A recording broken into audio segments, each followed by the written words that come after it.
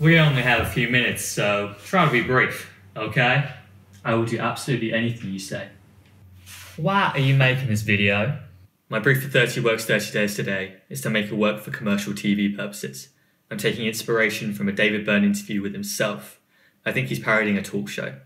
My other idea was to make something in the style of Chris Burden's TV commercials. Why didn't you do the Chris Burden thing? I thought of it after thinking of this. I really like the idea of art in unexpected places, things that mess with or question the usual flow of things. Having the guts to do something differently. Why are you doing 30-30? It gets me to actually make something. The briefs give me a focus and make me look at what I'm interested in right now from a different angle. I can spend a lot of time planning or researching and not actually having anything to show for it. It's a shame. I learn a lot just by making and then making mistakes. Haircut? Yes. So are you an artist? Yes, but only when I'm making something. Otherwise, I don't feel like one. Do you get imposter syndrome at all?